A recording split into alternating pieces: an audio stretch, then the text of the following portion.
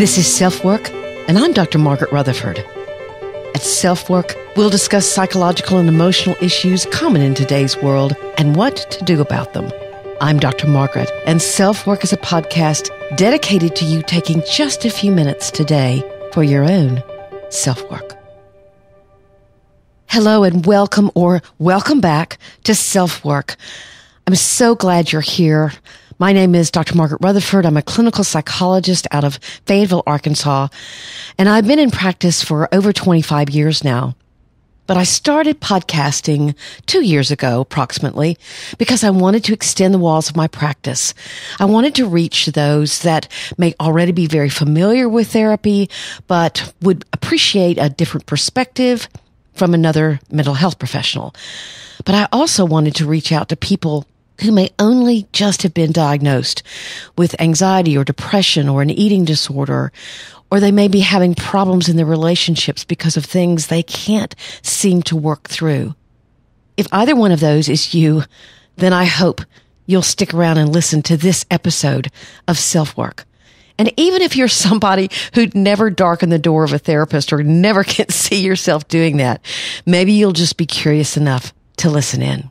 Today, we're going to be talking about a question I've asked myself many times, and certainly that I've heard many of my patients ask. Why couldn't I have figured this out sooner? I'm sure you've said it. We've all said it. That old hindsight is 20/20 thing. But when you have tragedy or loss or missed opportunities because either something happened or something didn't happen, then that question can loom very large and be a factor in your grief or your sadness. So how do we try to live with the ambiguity of not knowing? How do you live with the fear that you're missing something or that something horrible may happen at any minute? These aren't easy answers, certainly, but I'll offer you some of my ideas. And I'll touch also on how this particular conversation, that particular question, could apply to someone who's living in the rules of perfectly hidden depression, and give an example of a woman finally telling a secret that she had feared for so long revealing. What she found out was what she had feared did not happen, and she had to grieve. Today, our listener email, which we feature every episode, is from someone whose husband is dealing with hidden emotions and wants her, his wife, to be his therapist. Not a great idea, but I'll talk more about that.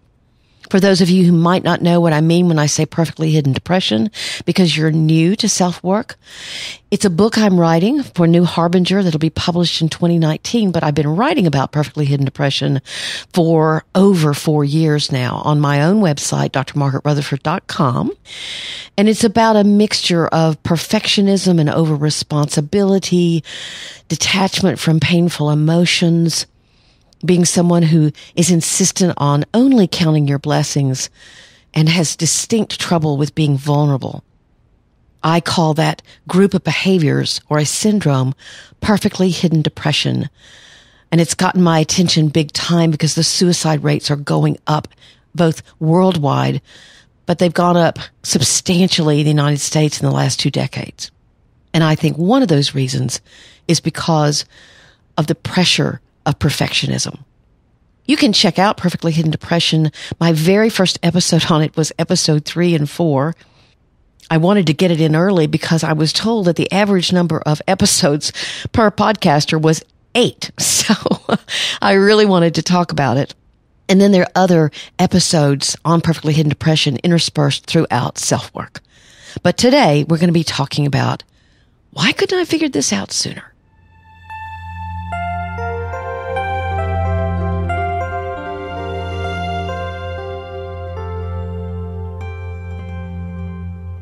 So many of us have asked ourselves this very question.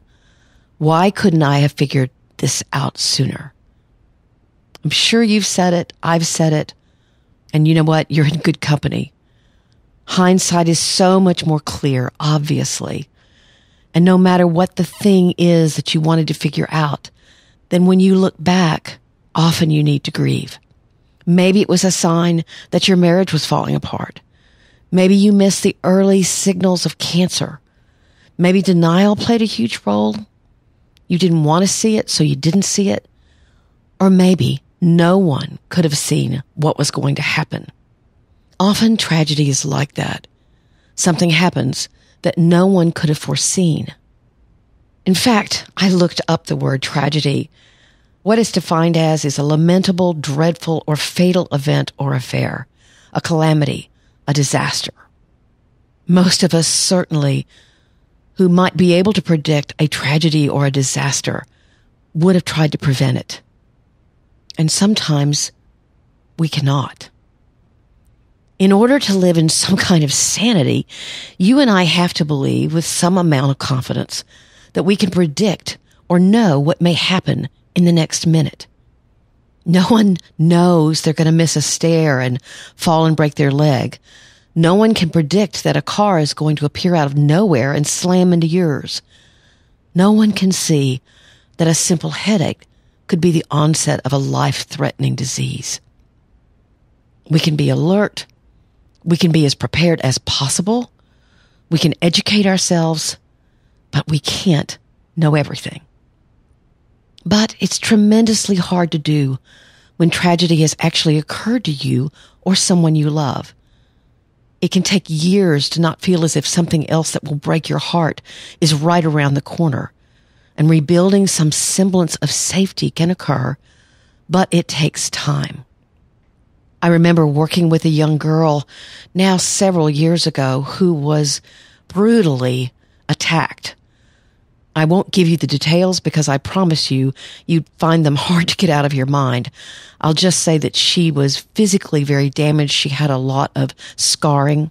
And when she came in to begin work with me, I remember thinking, wow, those scars are going to be such a permanent symbol to her of the lack of safety in her life, at least that occurred that particular afternoon. As we worked together, she would slowly get better and feel that her anxiety was beginning to abate, but then she'd have to have another operation or another procedure. She said to me one time, I don't know how I'm ever going to feel safe again. It just so happens several months ago, I actually saw her in the community, and she told me that she had found a way to feel safe, and that it had to do actually with forgiveness. But let's talk about the nature of grief a bit. Grief can be about what did happen. Obviously, for example, with that particular patient, it was definitely tied to the horrible events in her life. Or it can also be for what didn't happen. An opportunity for healing or joy was missed. Maybe there never was resolution to a conflict between you and a parent, and then they died. And there's the tragedy in it because all hope for reconciliation is now gone. Or maybe you got scared in a relationship and never told someone that you were falling in love with them. And now you hear they're marrying someone else. This isn't a calamity like a tornado or an attack, but it's tragic in its own way. Forgiveness is essential, self-forgiveness especially. That's when your own self-compassion plays a role. Whatever happened, there were good reasons why you were the way you were, and now are the way you are. Personally, or as a therapist, I've never been able to figure out how to go back and find the one domino that if you picked it up, none of the other dominoes would fall, and everything else in your life would be happy. I see people searching for that one domino quite a bit. You only know the outcome of the way things are. You may think that you know what would have happened if you tried to resolve the conflict with that parent or told your friend that you were falling in love with them. Maybe things would have been different, but you don't really know. So we have to look back on our lives sometimes and grieve. You can get stuck in one stage of grief, in anger, in sadness, but you don't want that. That keeps you living in the past. So you have to find a way to accept what you may now wish you'd seen earlier. That grief that's tied to what didn't happen has to be worked through as well. You know, it takes living life one day at a time to gain the experience and wisdom and courage that you need. If your goal is self-acceptance, which I hope it is, you need to accept your need to grieve and then live life looking for those opportunities to grow and change. You need to let your grief make you less frightened, not more. So maybe there's a good chance you won't miss other opportunities that come your way. As many of you know, my passionate interest for the last few years has been directed toward people who are keeping their depression secret. They're keeping emotional pain a secret out of fear, out of habit, or out of the belief that they'll be rejected or seen as incompetent. So their life looks perfect. But let's say you're someone with perfectly hidden depression and you decide to risk changing. You begin to share with others who you really are, what happened in your life that was hard. You tell them why you've been covering up for so long. This kind of move can be tremendously liberating, and I would celebrate with any of you that decided to do that. But that's when you might also run into this question. Anybody who makes significant changes in their life has to do this, because that question again is, why couldn't I have figured this out sooner? And when you ask yourself that question, you may very well find grief. Grief that you were hidden for so long. Grief about opportunities not taken because of your perfectly hidden depression. Grief about the circumstances of the trauma that led to the creation of your hiding.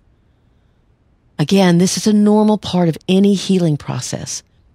As you recognize and gain new information about what it's like to live your life differently, you may have to mourn some of the life that you've lived. I want to tell a story about a woman named Spencer. Spencer met with substantial grief as she began to risk sharing a secret that she'd feared telling for many years. She came to therapy to find ways to bolster herself for what she feared would happen if she told the secret that she'd been keeping, and that secret was that she was gay. Although she'd been mostly living with her partner for well over 3 years, she had her own home, and when family would visit, she'd welcome them there with open arms. A cheerful, smart, hard-working woman in her late 20s, Spencer wasn't out at the law firm where she worked either. She talked about things that she and her partner did over the weekends, but she feared rejection. She was popular and funny at work, but when not headed to her partner's, her nights would be spent sitting in the dark, and she was an overeater. Her parents had been loving, but had given her the message over the years that they didn't think she was quite smart enough to be successful, and she'd been determined to prove them wrong. They were conservatively religious, and although they'd never mentioned any problems with being gay, the subject just wasn't discussed. They often told her they worried because she was alone and asked her about dating. Her answers had remained vague. Her mom shared way too much with her about her own problems, and Spencer dutifully listened and gave advice for hours. So much of her own life was sequestered, she didn't have much to talk about except work, and so focusing on her mom was easy. Her partner, whose family knew and supported the couple, was growing impatient. It was only when Spencer's very close cousin got married during the holidays that she turned the corner and decided, it's now or never. I can't spend another holiday like this one. There was something about her cousin's life moving on and hers remaining stagnant that was intolerable. So the day came, she'd written a letter which she sent, and she had a visit scheduled with family the following weekend. She didn't hear anything for a couple of days, but then her parents called. She was shocked to discover that they were very supportive. It's good to know you're not alone. They talked extensively the following weekend and asked to meet her partner. When they did a few weeks later, things couldn't have been better, and Spencer and her partner began to plan to get married. That's when Spencer's grief became palpable. She had spent so much time and effort hiding. She began ruminating about time missed and opportunities lost. I've wasted a whole decade of my life trying to be what I thought others expected. Before any planning could continue, her work was to sit with this grief and all of its components. You may have a similar story to Spencer's, not necessarily about hiding being gay, but hiding other things about yourself, or somehow not taking opportunities, somehow limiting your life. Spencer's story was about a literal secret that kept her real life and emotions locked away. And you may have similar secrets, and ones that you believed if anyone knew, they'd reject you. But what's important about her story is that grief can await you when you realize that change is possible and you make those changes. It's essential to work through that grief. You need to write about it, talk about it, and feel it. It does not mean you've made the wrong decision. In fact, it simply means that you have to find the meaning in the years that you stayed silent. Just like after a divorce, if people say, well, that was a waste of my life, I always get very sad because those years had meaning, and that's what you need to find. You have to have compassion for yourself and discover joy as you try to not allow other opportunities to slip by you.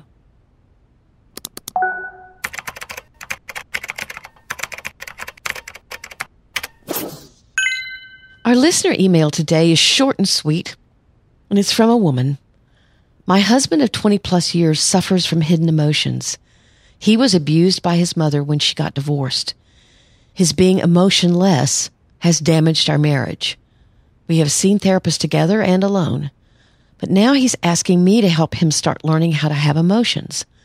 I don't have a clue on how to help him. Can you help me with book references or something? Thank you. I've talked before about a condition called alexithymia, which is actually a condition where a person cannot connect with emotions. But my guess is this man's problem is much more tied with the abuse that he suffered and the trauma that he suffered. So I say hi. That's a tall order from your husband for sure, and I'd be quick to say that you can't really serve as a therapist to him. It's not good for either one of you. Certainly, I can't be a therapist to my friends or to my family. I can listen and try to give advice, but I'm not objective. I love the person I'm talking to, and I can try to be as objective as possible, but still, that's not the perspective or the stance that you really need. So I would definitely not recommend that you try to be your husband's therapist. I do know of a great book that he might like. It was written a while back, but it's quite good. I Don't Want to Talk About It is the book written by Terrence Real. It's written for men who are depressed and, as the title suggests, are having a difficult time expressing their emotions. I really love this book because it gives a lot of case material, meaning that Dr. Real pulls cases from his practice and actually weaves a beautiful story, sometimes a very poignant, painful one, but he makes his point through the lives and the changes of his patients. It's not some dry, conceptual, theoretical book. So again, the name of it is I Don't Want to Talk About It. Also, Brené Brown's work on the gifts of imperfection and vulnerability can be very helpful. And of course, my own book on perfectly hidden depression will be coming out in 2019. I had to get a plug in, right? So I hope that's helpful to you. And thanks so much for being a listener. Again, we can get kind of caught up in what the secret is, whether the secret is abuse or something you don't want to talk about, whether it's being gay or it's having other problems in your life. But I promise you that secrecy, that hiding, whether you fit the rest of the criteria for perfectly hidden depression or not, can be very, very damaging to yourself. So I hope that these stories will help you look at that.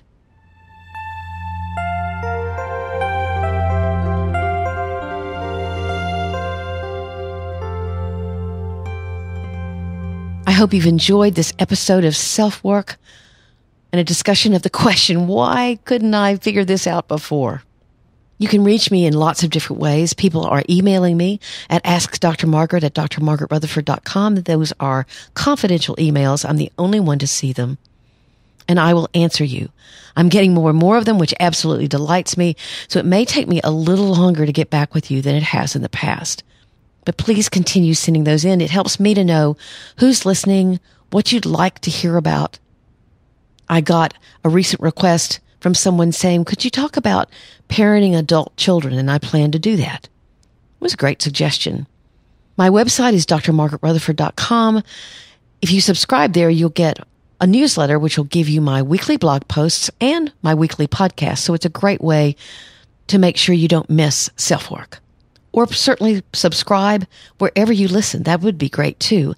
And please, so many of you have left ratings and reviews, and that is the major way other people who might stumble upon SelfWork, which happens a lot, can see that maybe it would be valuable for them to listen to.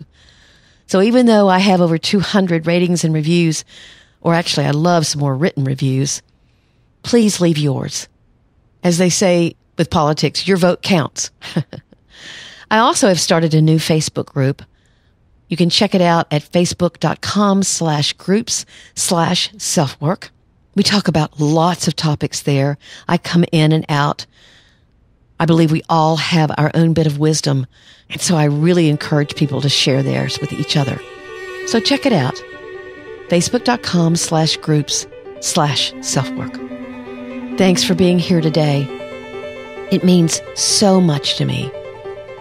Take very good care. I'm Dr. Margaret, and you've been listening to SelfWork.